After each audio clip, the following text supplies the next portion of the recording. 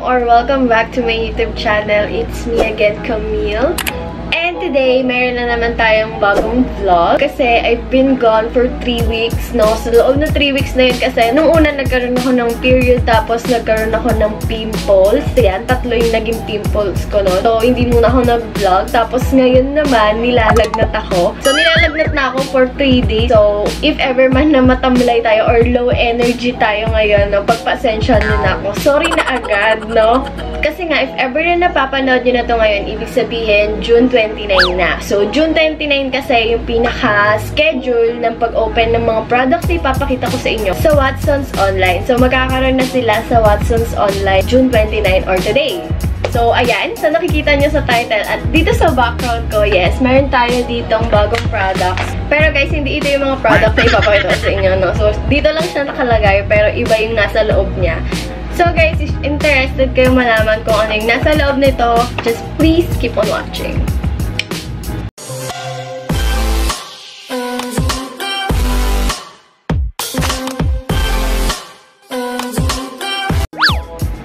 Ayan, so i-open na natin siya guys. Pero na-open ko na talaga siya. Sorry talaga.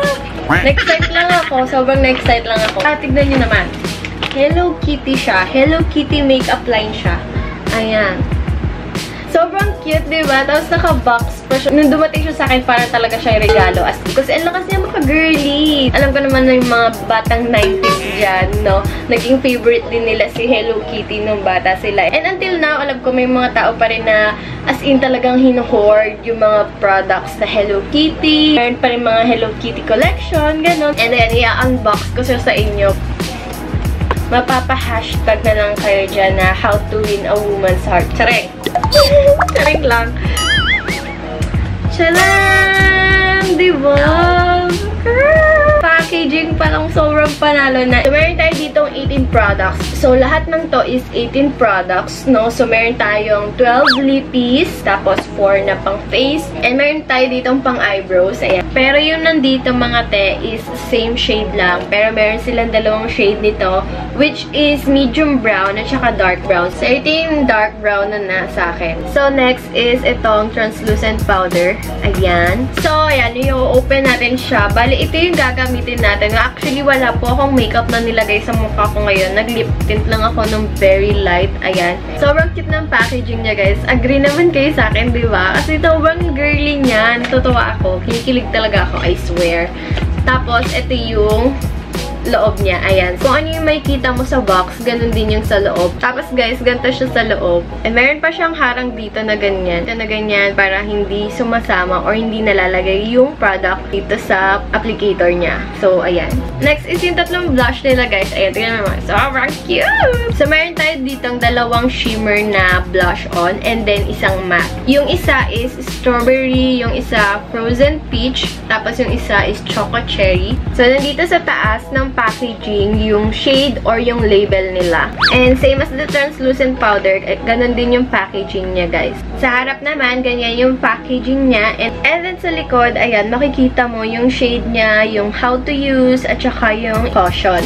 And then dito naman sa gilid, yung expiration date niya. And then sa kabilang gilid naman is yung mga ingredients niya. So, kompleto siya or kung mausisa kayo sa isang product, nandito na lahat sa packaging yung mga kailangan or yung mga gusto nyong makita. Sobrang seal din ng product nila. Meron din silang tape dito. And for their lip makeup, guys, meron tayo ditong 12 shades or 12 lip products. Kasi, ayan, ito. So, nakikita nyo, ito yung 4 lipstick. Tapos, ito is yung lip blur nila. And last is itong lip and cheek tint nila. So, ito yung first na itatry natin, yung pangkilay, kasi hindi naman na tayo maglalagay ng foundation mamaya. Gagamitin natin tong shade number 2, yung dark brown ng kanilang powder pencil or brow pencil. Ayan, ganyan siya. And then, hindi mo na siya kailangan tasahan kasi iikot lang siya dito para umangat yung product. Tapos, ang napansin ko, wala siyang kasamang brush. So, gagamit tayo ng ibang brush para sa ating brow pencil. So, hindi naman ako masyado nagpo-focus sa kilay, pero itatry pa rin natin, no?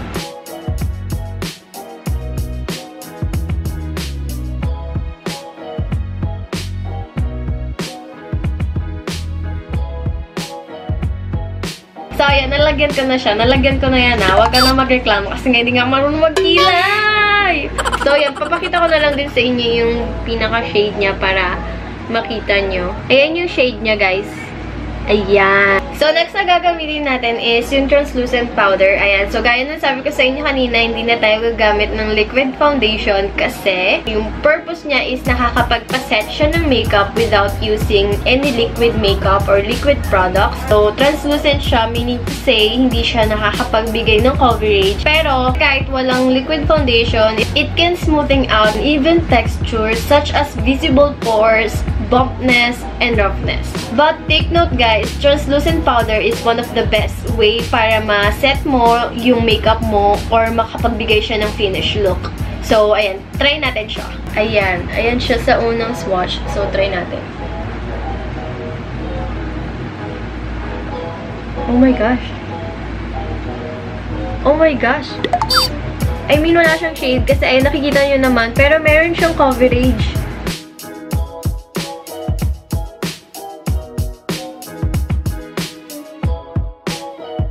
Ayan, so far hindi naman siya sobrang puti sa skin tone ko. Ito yung side na wala, tapos ito yung meron. So, ayan, makikita nyo naman yung difference. So, ayun kasi yung nagiging purpose o yung nabibigay ng translucent powder kahit na wala siyang shade, mapapasmooth niya yung face mo.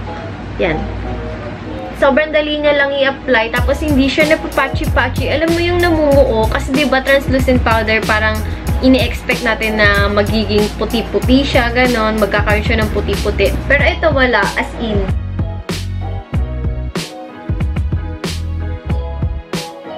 There you go. Ito na yung pinaka-base natin. So, we have 3 blusher here. Isang cotton matte blusher, tapos dalawang cotton shine blushers. So, itong dalawa yung may shimmer. So, mag-i-insert na lang ako ng swatches nilang tatlo dyan. So, for our look, ito yung gagamitin natin. Ito yung cotton matte blusher in the shade number 4, Choco Cherry. So, gusto ko kasi yung mga ganitong shade, yung dark, no?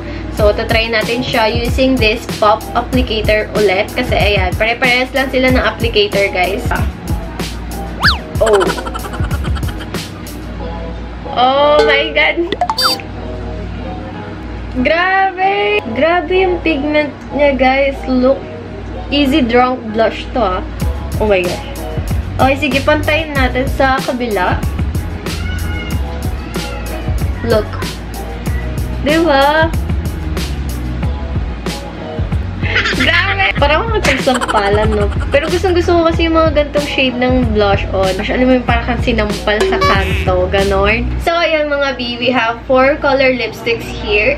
So, isa-swatch natin sila isa-isa. So, the first shade that we have here is the shade number 1, Cherry Bomb.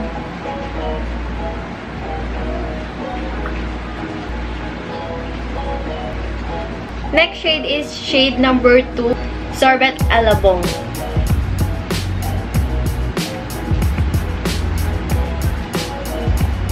Next is shade number 3, Dry Persimmon.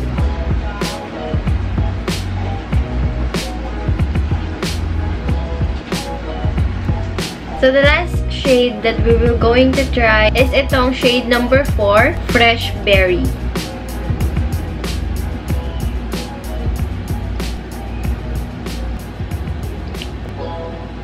So, the next lip product naman na itatry natin is itong Airy Lip Blur nila. Ayan. So, ito naman, ang packaging naman niya is pare-parehas ng kulay pero iba-iba pa rin naman siya ng design dito. Ayan. And dito naman sa ibabaw, guys, ng takip or ng packaging niya is makikita mo yung number or yung mismong shade ng product. So, ayan, isi-swatch din natin siya para makita nyo yung mga shades nila. This is the shade number 1. Ito yung Pink Rose. Ayan. And ganito yung itsura ng packaging niya, guys. Meron din siyang Hello Kitty Cathy doll sa likod. Ayan.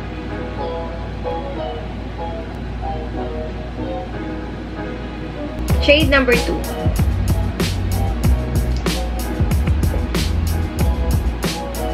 Shade number 3. Laban pa, bes. Kaya pa.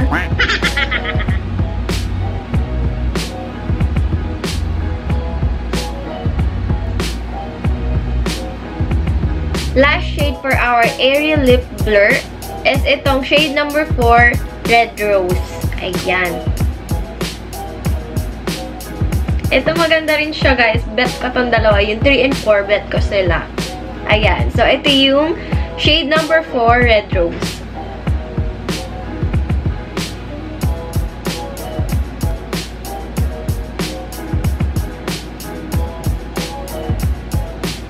So, ayan guys, finally, last lip products na tayo, which is itong lip and cheek tint nila. Ayan, grabe, tignan nyo yung packaging. Ito talaga yung hinuli ko, kasi tignan mo naman yung packaging niya. Ang ganda-ganda. Na-addict ako sa packaging niya. Ayan o, diba? Ang bongga ng packaging. Tapos, 3-in-1 siya guys. Pwede siya sa cheeks. Tapos, pwede rin siyang gawing eyeshadow. Pero, hindi ko na siya matatry sa cheeks ko since meron tayong blush on. So, ganun ulit, mag-i-start ulit tayo sa shade number 1 into 4. So, ayan, meron din siyang nakalagay na shade dito. Actually, lahat naman sila, nandito yung shade. Meron din sa likod. Ayan. So, first is itong shade number 1, Punch. Ayan, try na natin siya. Ito na siya, guys. Ganyan din yung packaging niya. Same as the lip blur. So, this is the shade number 1, Punch.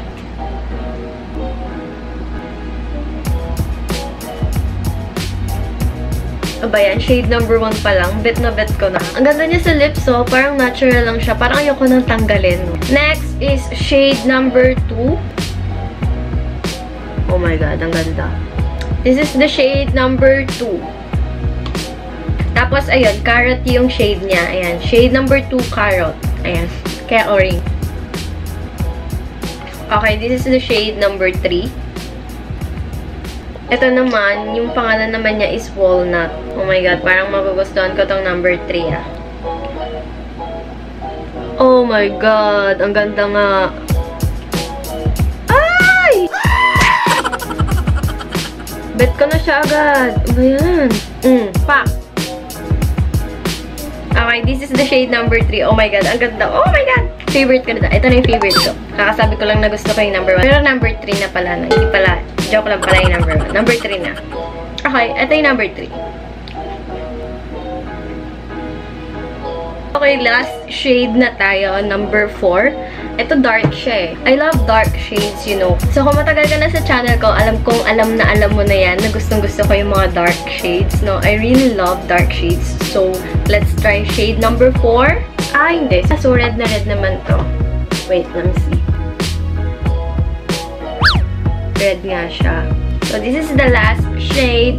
Itong red ribbon. So, yung tawag sa shade niya is red ribbon. Itong shade number 4. Ayan.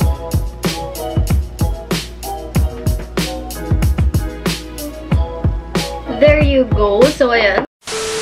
A few moments later. And ayun na nga, no, nag-change lang ako ulit ng lippy ko, itong number 3, since sabi ko nga sa inyo kanina, number 3 yung nagustuhan ko. Tapos nilagyan ko na rin ng konti dito sa eyelids ko. So, bali, ito na yung magiging final look natin dito sa mga products na to.